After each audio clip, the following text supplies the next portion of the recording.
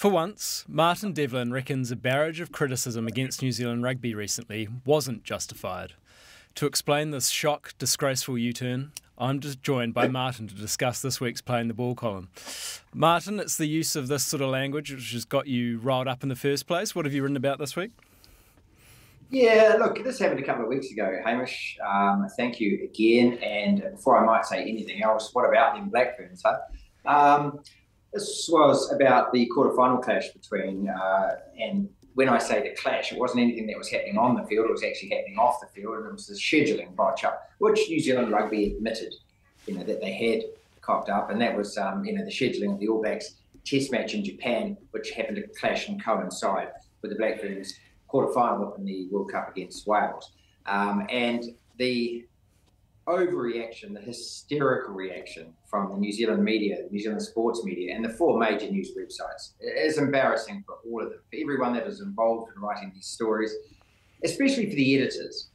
And part of the column that I write about, I mean, you're a journalist and have been for a long time. I'm not actually officially a journalist, so I'm not qualified for that. I've been, in the media, working in the same field for a very long time. I hadn't really seen anything like it to that extent. And I don't use the word hysterical lightly, but, a lot of these people need to give themselves a slap, and a hard slap. When you start, probably, the thing that got me the most was when the Justice Minister, Kitty Allen, climbed in and called it disgraceful. I mean, what a word to use. When you look at what is happening in this country here, and I cite, the fact that we maim, torture, burn, mutilate a child every 2 weeks in this country, our caregivers do it, our parents do it to their own children. When you look at those kind of figures, the domestic violence figures, the rampant crime, the street crime, the ram raids, everything else, I mean, come on, Justice Minister. A scheduling botch-up for two rugby teams playing at the same time is hardly disgraceful, is it? And this kind of over-emotive language, I mean, I really do question, Hamish, I don't know where you trained as a journalist, but I do wonder, and I'd love to sit down with a lot of these young people that are working these websites and being told by these editors, what to write and the kind of language to use, whether or not is this really what you got into the industry to do? Because if I was asking you today, and you were asking me today, if that's what you were getting into the industry to do today, I wouldn't be working in this business. There's no question about it. I laugh at it, I mock at it, I scoff at it, I sneer at it. It was a valid question to ask, though, don't you think, of New Zealand rugby? It does appear to at least have been pretty clumsy in the scheduling botch. It was clumsy. Yeah, sure, it was clumsy. And they should do better. But, when you actually, listen to the comments from the Black Ferns coach Wayne Smith, who was obviously bombarded with this at the press conferences, and the players who were bombarded with this before that quarterfinal, it was not something that they cared about or considered. They had bigger things on their mind. And as Wayne Smith said, they stuffed up. Yeah, they did stuff up. They made a mistake. People make mistakes. Guess what? The 660 concert was scheduled for the same time on a Saturday night in Wellington's Cape Town. How dare that misogynist, anti-woman bunch of haters schedule a concert at the same time as a rugby test played by women?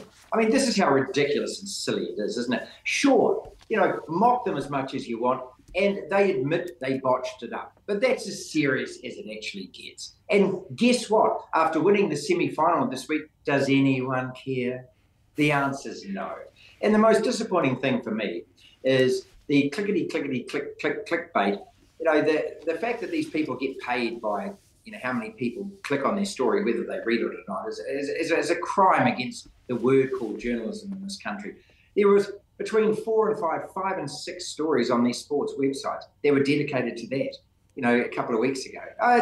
It's infantile and it's childish. And, I might be the only one here howling at the moon, but I think these things are really important. You work in a profession, and I work in the same profession where, there's meant to be a degree of integrity about it. What you put out there, you're actually meant to have some kind of belief in what you do. And to see that so wantonly and brazenly stripped away for the sake of making a few ridiculous headlines. I mean, News Hub wrote that it caused a national uproar. I don't know about you, Hamish. You live in Pukekohe. How many people were uproaring about it in the streets of Pukekohe? You went to the supermarket, were people yelling and screaming about it, were they? Did it stop the place, did it? No, it didn't. No. It's a media beat-up, probably the worst I've seen in recent times. Let's focus on the rugby for a second, though. What's your pick for the final? Do you think they can get up and do it? Look, I put my hand up on Friday, Hayne, and I said, I'm going to be the most hated man in the country right now. I thought that France would beat us. And, part of the reason I said that is because, again, with the mass media, there is no actual analysing of these two teams. There's no breakdown of these two teams. What did you know about those French women? Not a lot. What did you know about it? No. And if you read the mass media sites, what did you glean about how good they are, who are the best players, who are the key players, how they would play the game? I mean, I had to go completely outside of any of the mass media websites to find this. I interviewed and have had on the program Melody Robinson every week. Now, Mel's a two-time winner and is absolutely brilliant at breaking down these teams. I thought that France, and let's be honest about it, it was bum squeakingly close at the end there. It was a 35-metre penalty. But that, I had, any New Zealand rugby fan, if you're watching the men or the women play, that feels safe playing France in a World Cup. Well, obviously you don't know your history.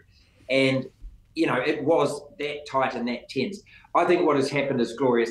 It's the word is organically, and that's how it's grown. And I've written a number of columns about this, about stop yelling at us and telling us off and demanding that we watch.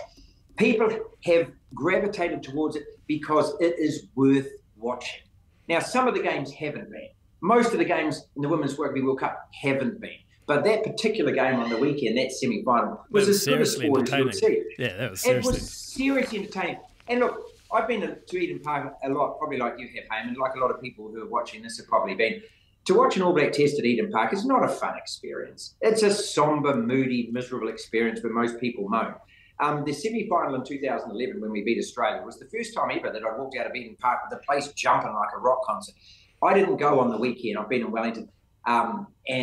But you could feel it through the TV, the energy and the buzz from that crowd. It looked fun. Didn't it look fun? Are you going to the final? Well, I'm trying to obviously scrounge myself a ticket at the moment. Look, if not, I'll be watching it in the pub in Kingston like most people will. But that's the whole point of sport. It's meant to be something that actually is emotive and fun and provides sort of memories forever. You're not meant to stomp out of the stadium going, we didn't play well, and they didn't play well, and the coaches, there was just something about that if you can't feel something from the river of emotions that you were riding, it was like going through the rapids on one of those whitewater rafts or something, wasn't it? Right to the very end. That's what sport's meant to do for us. It's meant to take us up. It's meant to bring us down. It's meant to leave us wrought at the end of it. I don't know whether we beat England. I think Wayne Smith assuming the underdog tag is actually a really realistic way of looking at it. They were a thoroughly, fully professional side. They weren't that impressive against Canada, but the sheer tightness, tautness and tension of a final with everything on it and a big crowd supporting the home team, maybe that might be the key that gets our women across the line. I don't want to put the Devlin curse and the Devlin mocker on them, so I won't pick a score for you. Martin, thanks very much for your time. Thank you, Hamish.